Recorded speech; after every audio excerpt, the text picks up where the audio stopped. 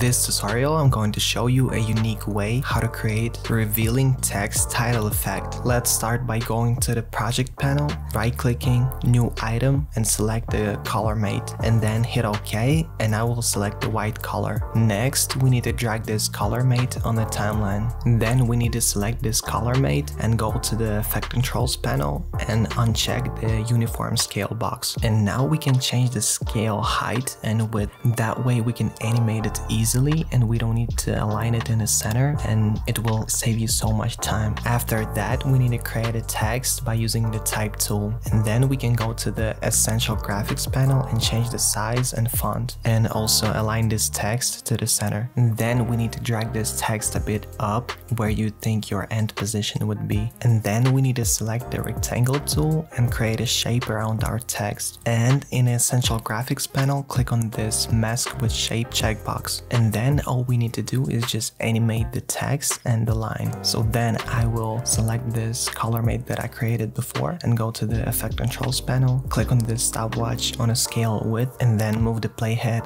at the beginning and change the scale width to 0. And we can select these keyframes, right clicking, and make them ease in. And then you need to select your text and go to effect controls, click on this arrow, scroll a bit down, and then click on the stopwatch on a position, and then move the playhead at the beginning and drag this text down. And also don't forget to right clicking and ease in these keyframes. And you got it. Don't forget to subscribe, and thank you for your time.